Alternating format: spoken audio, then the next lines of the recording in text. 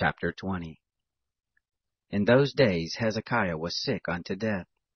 Isaiah the prophet, the son of Amos, came to see him, and said to him, Thus says the Lord, Set your house in order, for you shall die and not live. Then he turned his face to the wall, and prayed to the Lord, saying, Remember now, Lord, I beg you, how I have walked before you in truth, and with a perfect heart, and have done that which is good in your sight. Hezekiah wept greatly. It happened, before Isaiah had gone out into the middle part of the city, that the word of the Lord came to him, saying, Turn back and tell Hezekiah, the prince of my people, Thus says the Lord, the God of David your father, I have heard your prayer, I have seen your tears. Behold, I will heal you. On the 3rd day you shall go up to the house of the Lord. I will add to your days 15 years, and I will deliver you in this city out of the hand of the king of Assyria. And I will defend this city for my own sake, and for my servant David's sake. Isaiah said, Take a cake of figs. They took it, and laid it on the boil, and he recovered.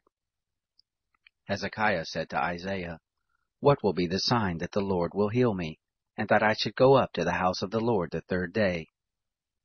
Isaiah said, This will be the sign to you from the Lord, that the Lord will do the thing he has spoken.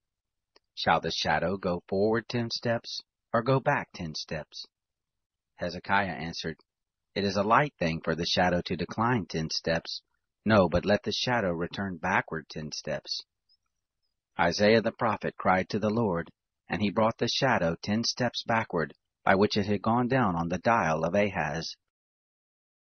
At that time, Baladan, the son of Baladan, king of Babylon, sent letters and a present to Hezekiah, for he had heard that Hezekiah had been sick. Hezekiah listened to them, and showed them all the house of his precious things, the silver and the gold and the spices, and the precious oil, and the house of his armor, and all that was found in his treasuries. There was nothing in his house, nor in all his dominion, that Hezekiah didn't show them. Then Isaiah the prophet came to King Hezekiah and said to him, What did these men say, and from where did they come? Hezekiah said, They have come from a far country, even from Babylon. He said, What have they seen in your house? Hezekiah answered, All that is in my house they have seen. There is nothing among my treasures that I have not shown them. Isaiah said to Hezekiah, Hear the word of the Lord.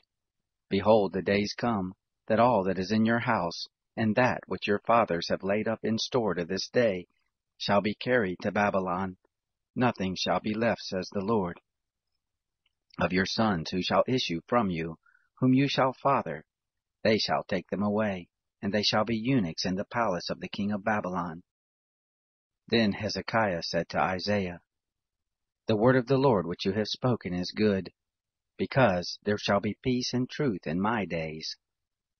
Now the rest of the acts of Hezekiah, and all his might, and how he made the pool and the conduit, and brought water into the city, aren't they written in the book of the Chronicles of the kings of Judah? Hezekiah slept with his fathers, and Manasseh his son reigned in his place.